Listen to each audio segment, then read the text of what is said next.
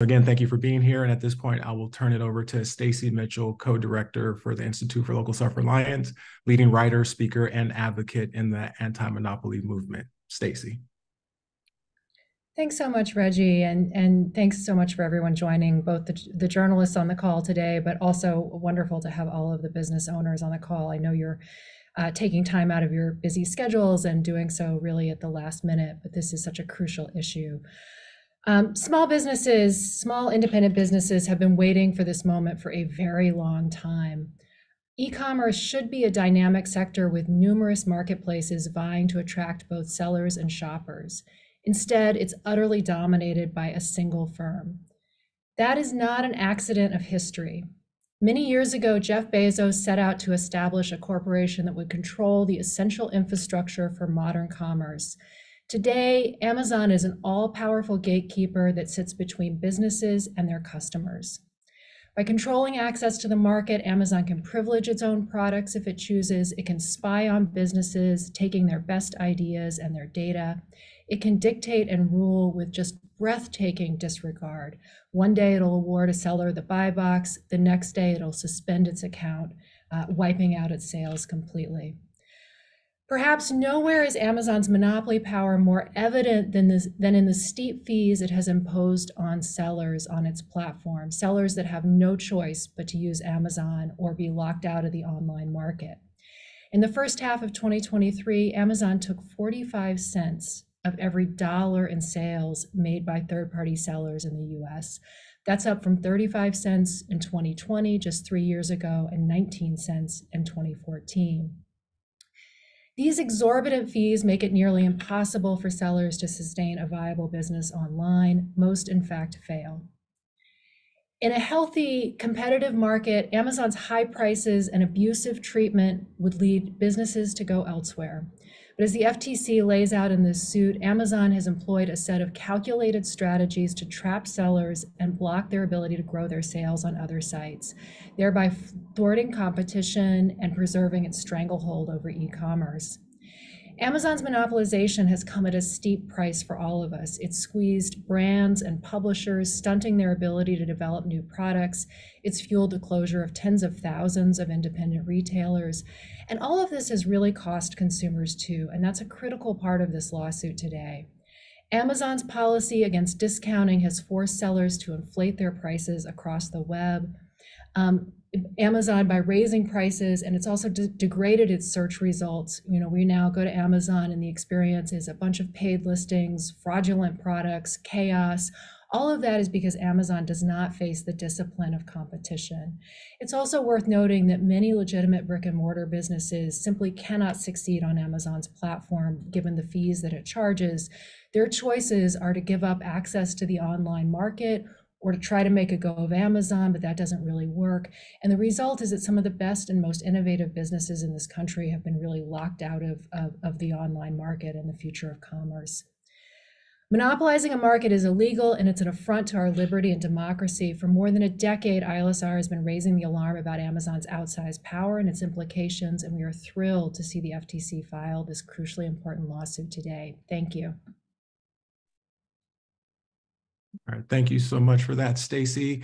And next, I'd like to introduce Jason Boyce, a 21-year e-commerce veteran, the founder and CEO of Avenue 7 Media, co-author of The Amazon Jungle, and host of the Day 2 podcast. Floor is yours, Jason. Thanks, Reggie, and thanks, Stacy. Thanks for inviting me on this panel. Just real quick about my background. I started in e-commerce as a direct-to-consumer seller. My first website was superduperhoops.com. We were drop shipping basketball hoops all over the country. And then Amazon came knocking on our door in 2003, and we became an Amazon seller. And I have to say that first 5 years was kind of a magical period of being able to work with a company who listened to sellers, who drove traffic, and who allowed massive opportunities for growth for my business. I went on to grow that business to become a top 200 seller over 17 years. And, you know, I've often said this to Stacy, I was kneecapped 2 or 3 times along the way and had to pivot. Luckily, we survived and we made it happen, but it was under very difficult circumstances. Over the last 5 years, with the exception of these last two, Amazon really became a closed system. I had an exit from my business, wrote the book, and founded Avenue 7 Media in order to help brands survive and thrive and navigate on the Amazon channel. And so I've seen not only this from a perspective of a brand and a seller, where, you know, today you have a storefront and then tomorrow Amazon puts a brick wall in front of your door and no one can come in, to selling hundreds of millions of dollars on the platform, and now helping other brands sell tens and hundreds of millions of dollars on the platform as well. And so, as you can imagine, this is a very interesting day. I've kind of known that the FTC case, or one of the cases, one of the government agencies was going to file a lawsuit against Amazon at some point, but I'm still a little bit in shock and awe about the fact that it actually happened. You know, from my perspective as a seller, I think it's important to state that when Amazon started all the way back in 2002 or 2003 with their online marketplace, the reason why they have gained clear market dominance is because they were better than everyone else. When I started on this channel, we sold on a multitude of other online marketplaces, and they just couldn't compete. They couldn't get the traffic. They didn't put the logistics network together. And in many ways, I say in some ways I'm sympathetic to Amazon, because they are the antitrust scrutiny that they've received is because they have been a victim of their own success. And so I see both sides. I understand where Stacey's coming from completely, but I also know that Amazon and Shopify and other brands like that have made it possible for an everyday guy or gal to start a brand from nothing. Before those platforms were available, it was a very hard prospect. It was very hard to get a gatekeeper who was a human being to put your product on the shelf. And so, you know, some of the key elements of today's case are very interesting. I agree with some of them. I also disagree with some. You know, some of the key elements, anti-discounting measures. We definitely see that, what's called buy box suppression, day in and day out. Sellers hate it. You know, we require sellers to use FBA. Up until recently, that was absolutely true. During COVID, you could only use FBA to get the Prime badge. Amazon's changed that now. And why have they made some of these changes, and why have they opened up? In my opinion, I think it's because of the hard work of advocates like Stacey and some of the folks on this call, speaking out and talking, maybe not directly to Amazon, but on behalf of the small brands that have also played their part in making Amazon what it is today. So I'm actually excited to see how this plays out.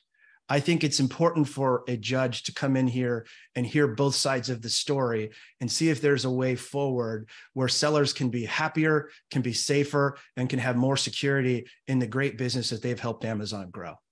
Thank you so much, Jason. Really appreciate that. And next, we want to turn it over to Nicholas Parks, who is president of Snob Foods and 20-year Amazon seller. Nicholas joins us from Birmingham. How are you doing, Nicholas? Hi, good. Thank you, Reggie, and thank you, Stacey, for inviting me. I have sold on Amazon since 2002 as a third-party seller, FBM seller at that time. We mainly sell shelf-stable foods, so hot sauces, spice varieties, barbecue sauces, things like that. We ship to Amazon in the US, but we also sell FBA in Canada and UK and Australia. We've done this in Germany in the past, so kind of all over the world at this point. We represent a few brands on Amazon in both the US and some other countries. So the thing that we experience that makes it very difficult is because we're in the grocery category, and this is one of the prioritized areas for Amazon in the past few years. I think they're trying to compete with Kroger and Walmart specifically. They sell a lot of items at or below cost. They don't assess any advertising or logistics FBA fees to themselves, which of course we as third-party sellers all pay that. We spent 46% of revenue on that last year. That doesn't include advertising, actually.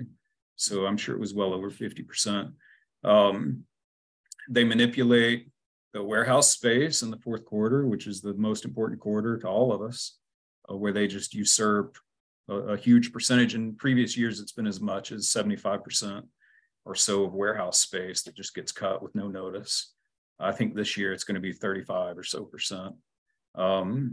And you just can't compete with that. You can't compete head on in any relevant way in the grocery category. So we have to find items that Amazon doesn't sell. And if they pick up one of the items that we sell, then that effectively means we just can't sell that item any longer.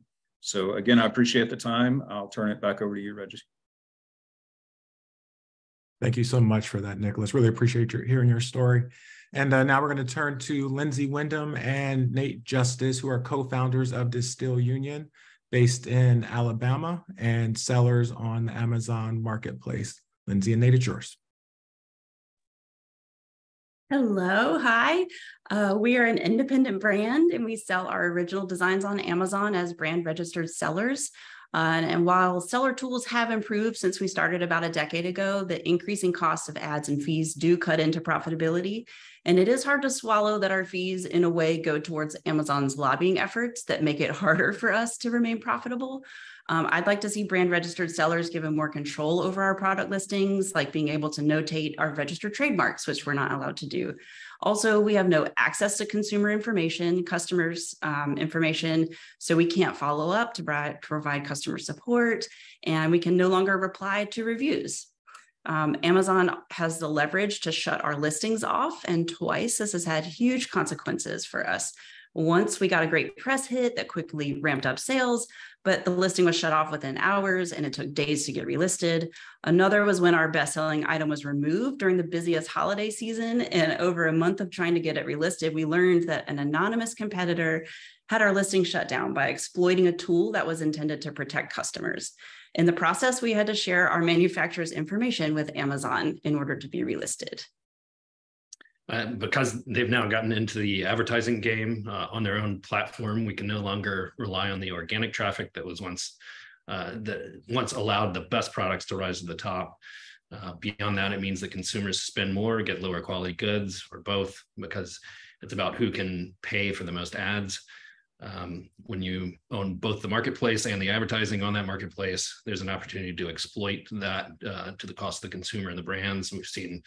We've seen that cost increase over the years. Currently on our product listing, Amazon is promoting its own impossibly cheap Amazon Essentials option as the quote similar item to consider, and it costs 80% less, and it's not similar. And concerning IP, we usually get about 6 months of exclusivity on new designs before we're copied on the platform. We're able to have one copycat taken down in violation of our design patent, but it took multiple attempts.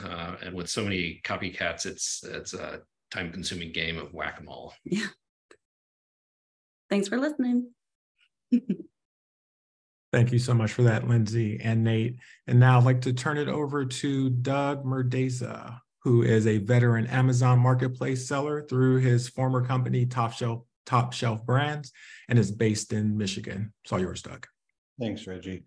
Hey, everyone. Top Shelf Brands was a omni-channel curator for larger consumer-based brands. We started selling in 2014. We're in, to echo Jason's earlier point and earlier points of other sellers, fees were much lower. You know, to get the buybacks back then, you certainly had to have it as an FBA listing. Our strength and our niche was professional beauty products. I was a barber prior to launching Top Shelf, so we saw great margins, great success in that category, only to have Amazon come along and launch luxury beauty, where they essentially gated that product and that brand from any other third-party sellers listing the products. It was Amazon exclusively that was able to offer those. If you look at the prices to consumer in that category, once Amazon takes control of that listing and it's theirs and there's no competition, consumer prices tend to raise minimum 50% in that category. And, as we look to pivot from them exploiting that category, it made us go into different categories that were not as profitable, didn't carry the same margins. Our cost structure wasn't able to support that. And it essentially just led to us not being able to stay in business. One of the things that during that pivot we attempted to do as an omni-channel solution was to utilize FBA's multi-channel fulfillment to fulfill orders on other platforms. And we had been selling on eBay since 2014, had the best seller badge, everything that eBay, awarded as, being a good seller. We carried those when we pivoted to allowing Amazon to fulfill those orders for us. We no longer were eligible to carry that badge just because, they couldn't meet the same shipping times that eBay required. They would send the items in 2 days, but they would take 4 days to pick it, thus not meeting eBay's metrics. So it was a very difficult challenge. We constantly faced anti-competitive behavior, but we're very happy to see this come today. Thanks, Reggie. Thank you so much, Doug. Really appreciate that.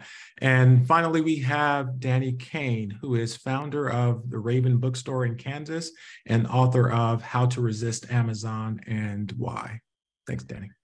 Thanks, Reggie. I am not the founder. I am a current co-owner. I have been at the Raven for 7 years, though. And throughout my book selling career there, I've seen firsthand how Amazon has huge, overwhelming power in the book industry because they started in books before expanding to everything else.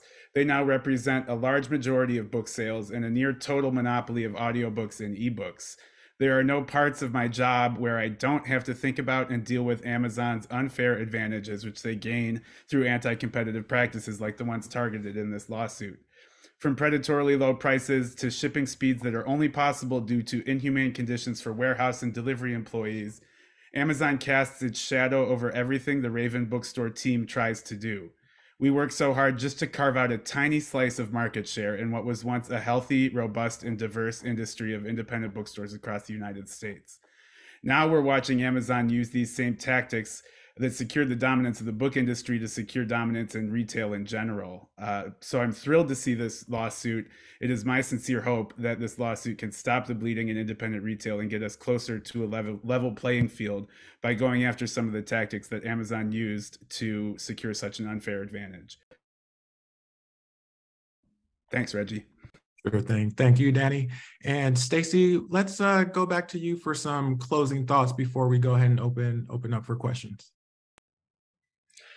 Well, thanks, everybody. That was terrific. I think one thing I want to just say is that, we talk to a lot of independent businesses and third-party sellers every day, not only retailers, but manufacturers that sell to Amazon as vendors. And there are so many more businesses who are under the thumb of Amazon, who are experiencing this market power, in some cases who've really lost substantial sales or been unable to sort of invest and grow and are really struggling. But so many of them cannot speak out. They fear retaliation from Amazon. And what is so crucial about this case is that it opens a possibility that, businesses will no longer have to live in fear of Amazon, that we will have a competitive market, that not only will consumers have choices about where to shop online, meaningful choices, but so too will sellers and businesses. And that means innovation, it means opportunity, it means no longer living in fear. And, and ultimately it matters, across the country, in our communities, and to the health of our local economies. And I think with that, Reggie, if we want to open it up to questions, I think that would be terrific. Perfect. Thank you, Stacy.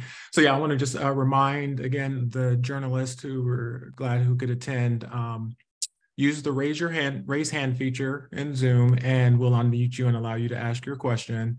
And before you ask your question, please state your name and affiliation, and then identify the person who the question is directed to, if you do have a specific target. And then again, if you need clarification on any statement, or you have to leave before we wrap this thing up in the next 15 minutes, 20 minutes or so, you can use the Q&A function. And at the end of this, we'll answer as many questions as we can. So with that, I will keep an eye out on questions from panelists. Ariana. Hi, my name is Ariana McLemore. I'm a Amazon reporter for Reuters. And this is just more of a general question to the sellers. I'm really curious about if these fees stop, like what exactly will that do for your business? Especially for things like fulfillment services where it can be pretty hard to do those types of things by yourself if you are a small business.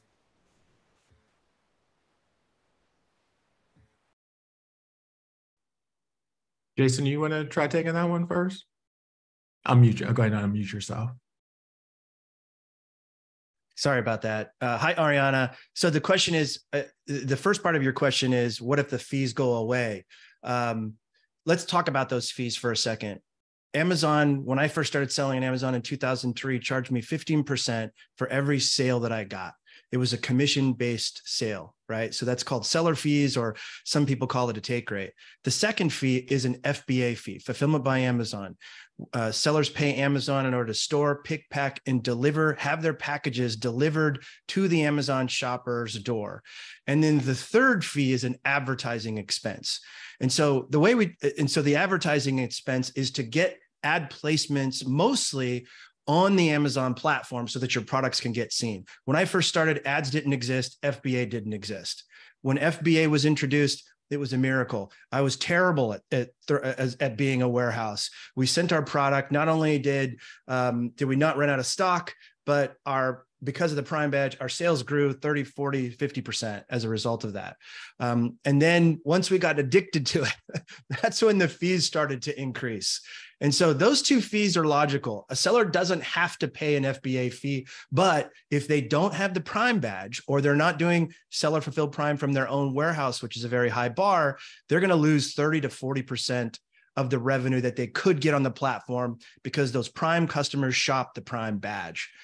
What's interesting, Ariana, I'm kind of getting to answer of your question. What's interesting to me is when the ad model started to grow, cost per click is a bidding process. So as many, the cost per click goes up for search traffic on Amazon based on the number of competitors driving up that bidding cost. What's interesting about Amazon, in my opinion, is they're both a sales commission model and an ad revenue model. And that's very unusual. I fully expected and hoped as the ad costs started to increase that they would lower the seller take rate. They would lower that seller fee, which they have not done. I think doing that fee of all the fees is the most likely that could potentially be reduced. Ariana, I don't think they're going away. Potentially, we'll see what Ms. Khan has in store for Amazon and what the judge says through this court case, but it's kind of a to be continued. So I kind of tried to answer your question, Ariana. I'm not sure I fully did. It's a very complicated one. Oh, I mean, it's a complicated issue, so I completely understand. Yeah. Like I've been trying to wrap my head on exactly what the FTC is asking for, because I have heard some sellers say, this will completely ruin my business. Like if the company doesn't have fulfillment, if it doesn't have advertising, they're worried that it will completely ruin their business. But you guys seem to be on the very opposite end of the spectrum, saying like you're really glad that the FTC is coming down. So I just wanted to hear more about like exactly how the FTC is going to impact your business, whether it's for better or worse. That's all. And then Stacey, why don't you go ahead and jump in at this point? Yeah, I can add a little bit of color and background on this that I think is useful to know. Amazon's fees, as Jason noted, they've got three major fees. They've got the commission, they've got the advertising fee that they have layered on top, and we should put advertising in quotes because that's not really delivering the value of advertising. In effect, what Amazon has done is convert these pages, the search results pages on its site, a lot of those to paid listings. So in effect, what this has been a covert way for Amazon to raise its basic commission, which historically has been 15%. They have now layered these paid product listing costs on top. And if you don't buy advertising, you can't succeed on the platform. It becomes much more difficult because not only do you not get that good space, but because of the way Amazon's algorithm works, search algorithm works, it indirectly favors sellers that advertise. And so you also lose your place in the organic search. So effectively, Amazon is holding sellers captive and has sharply raised the basic price of just listing and selling a product. That's even before you get to fulfillment. That's just listing and selling a product on the site has gone up by 50%, according to a report that we put out last week. We can add a link to that report in the chat in case anyone hasn't seen it. But the thing I want to also step back and talk a little bit about fulfillment by Amazon, because this is a really crucial part of the FTC's case. What the FTC is saying is that Amazon has tied a seller's ability to succeed on its website to using FBA. In order to get that Prime badge, you have to use Amazon's fulfillment. You can't make any sales unless you have the Prime badge, so you effectively have to use Amazon's fulfillment. There are all kinds of problems with this. And what the FTC is saying, in effect, is that Amazon has built this massive fulfillment operation as a way to protect its monopoly in e-commerce. Because sellers get tangled up in the fulfillment, it makes it harder for them to grow their sales on other sites. If you're a seller, one of the biggest things you want to do is diversify away from Amazon. You don't want to be 90% dependent on Amazon. They keep jacking up the fees. They keep taking your data and all of the other things that they're doing. And the natural response is to say, I want to have business elsewhere. And sellers are really impeded by doing that because of FBA. They can't use a neutral shipper that could do both their Amazon and their non-Amazon orders, which would be the best way to grow their business off-site. There are other ways that Amazon in this suit is alleged to be impeding sellers' ability to grow their sales on other sites.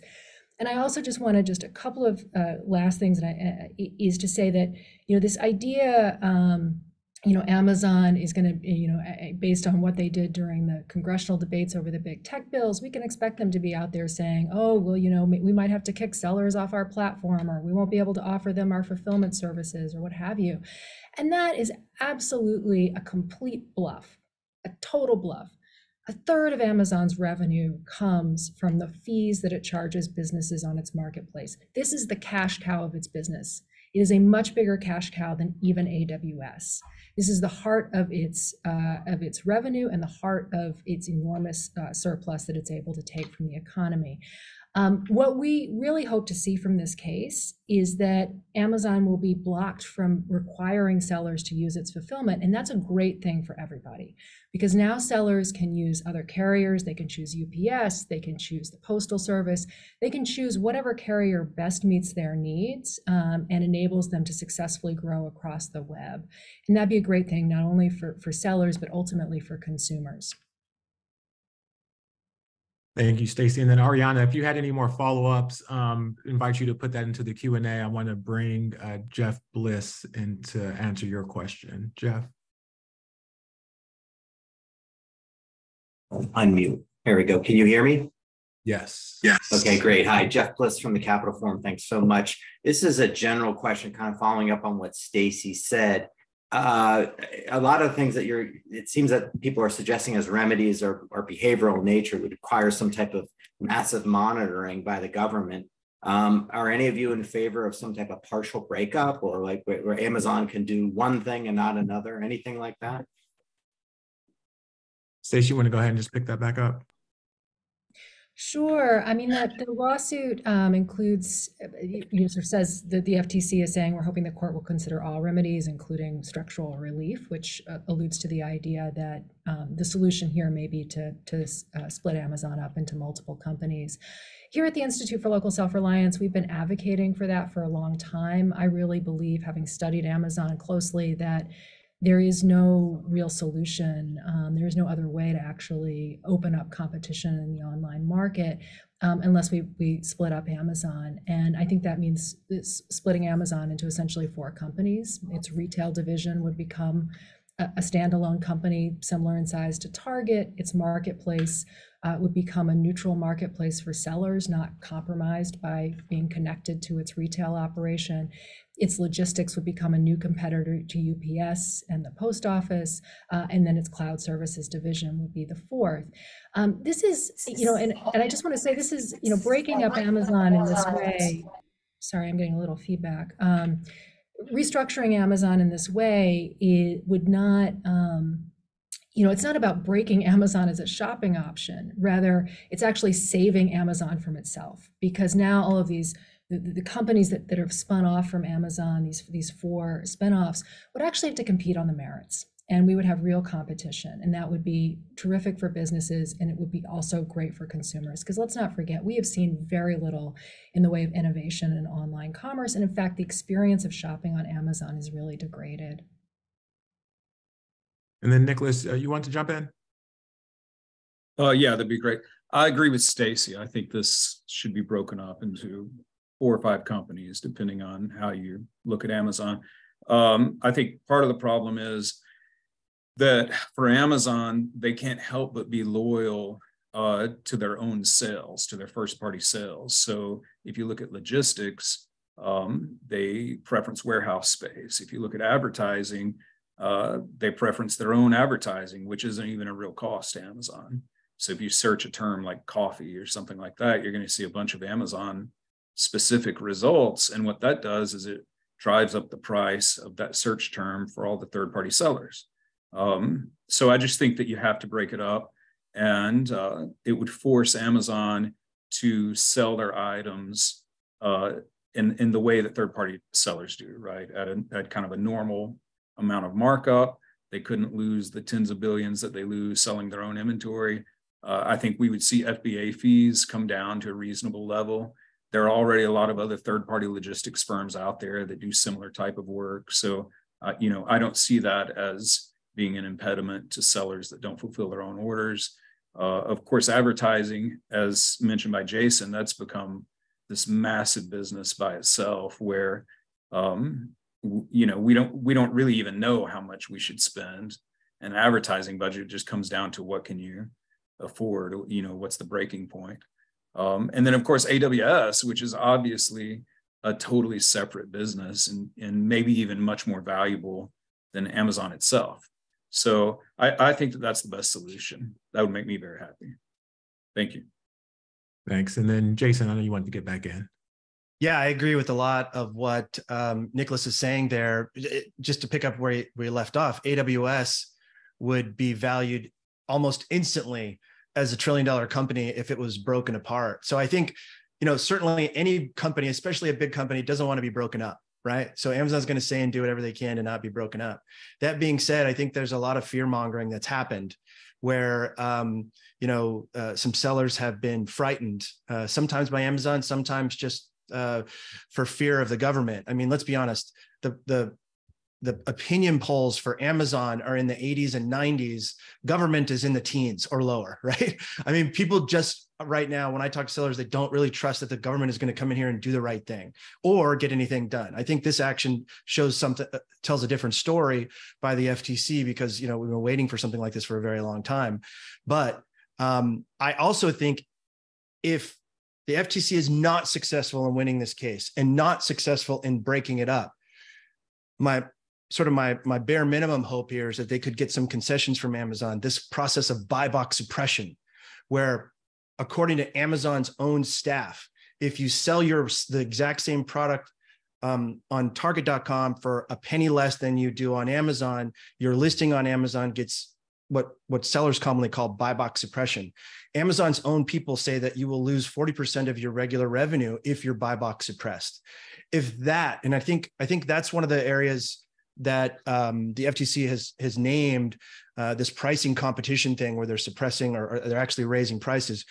That change alone, if not just Amazon, if all retailers were not allowed to control the price of a brand, I think that would blast open the doors of competition. I have to say on the fulfillment side of things, I do think that more competition, if FBA had to stand alone, those costs would likely go up, but more competition would drive those costs down over time. So even if there isn't a breakup, I do think that the FTC's actions can gain some additional concessions. We're seeing some of them. Amazon opened seller fulfilled Prime. You could do it from your own warehouse or series of warehouses right now, and they cut a fee associated with it. So I think, again, a lot of this has happened because of the great advocacy work from folks like Stacy Mitchell and others talking about and defending small businesses. But also, I think there will be some concessions, even if there isn't a breakup. Perfect. Thank you, Jason.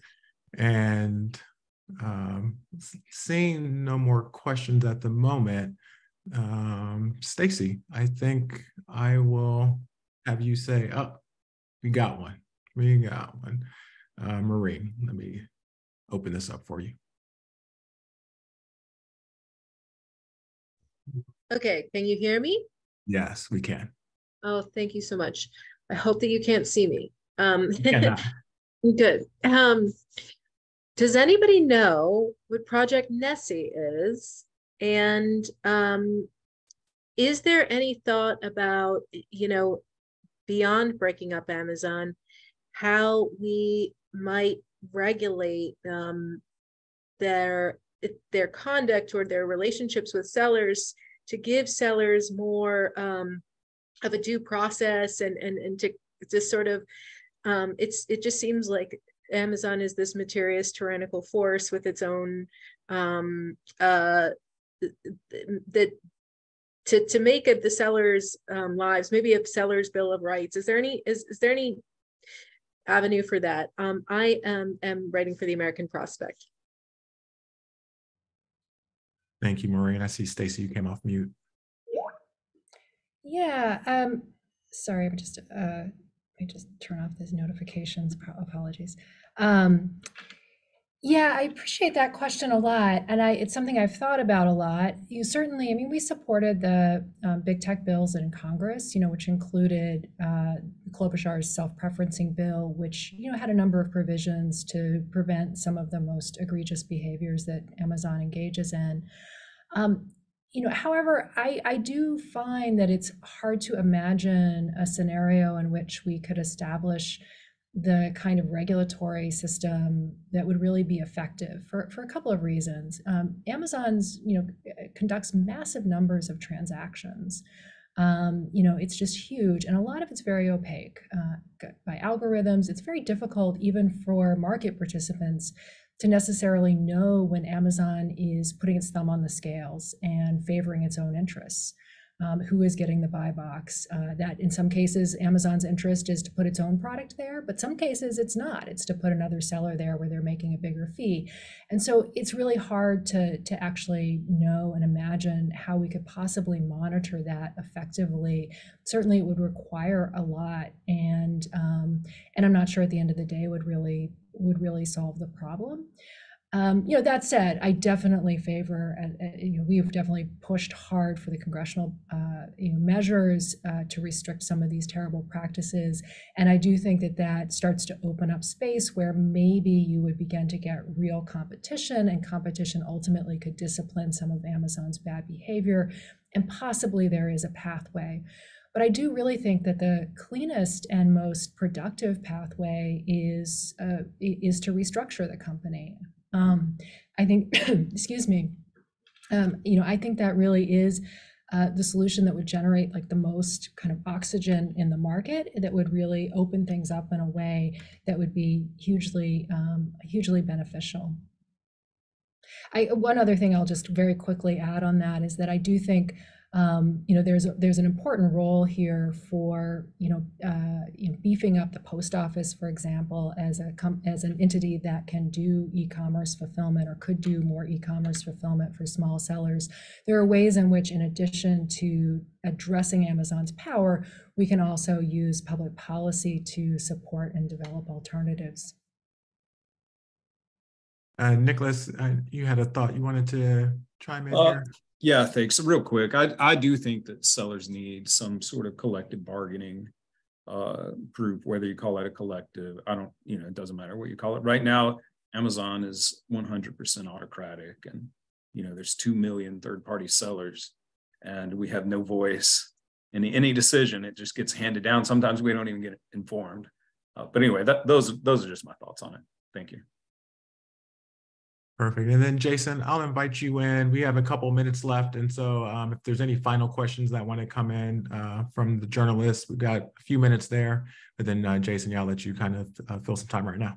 Yeah, thank you. I agree with Nicholas. I think any brand who opts to sell on the Amazon platform has to sign. They're required to sign a very one-sided seller agreement. Part of that agreement is forced arbitration. That agreement prevents brands and sellers from putting together a class action lawsuit. And it really sort of shuts down the voices of sellers. So I think regulation can be a slippery slope. I have always kind of felt strongly that the courts are probably the best place to shake this out and to give brands sort of a stronger voice, revamping and preventing the requirement of forced arbitration that can cost a brand $100,000, $200,000. It's really punitive cost in nature, would really open up a dialogue, if you will, between sellers and Amazon. Perfect. Thank you, Jason. And then with the closing minutes, I'm going to throw it back to Stacy and let her sort of wrap this thing up for us. That's great. Well, I just mainly want to thank everyone for being here. We'll be continuing to dig through the lawsuit itself and unearthing some of the details of what the evidence that the FTC has brought. So stay tuned for more on that front. And I also just want to say, and this is in some ways going back to Mo's question, is I do think that the filing of a lawsuit in and of itself, and we know this from history, does tend to put companies back on their heels a bit. And so one of the great benefits of this having happened is that it's going to make Amazon much more cautious about what it does now. And indeed, as someone already mentioned, we saw it already has rolled back one of the new fees that it was attempting to impose on sellers. And so we're already seeing the effects of this case. And I think long term, this could be hugely beneficial to the American economy if it succeeds. And with that, thank you all. Thank you very much for being here. All right, thank you, everyone. And yes, thank you to all of our panelists. Truly appreciate your time and all the journalists for covering this important story. If you have any questions that come up between now and forever, but next couple of days, feel free to reach out. My email is Reggie, REGGIE @ilsr.org. And we can get you in touch with any of the panelists here or perhaps others that you might be interested in speaking to. So thank you so much. And we will hope you have a great rest of your day.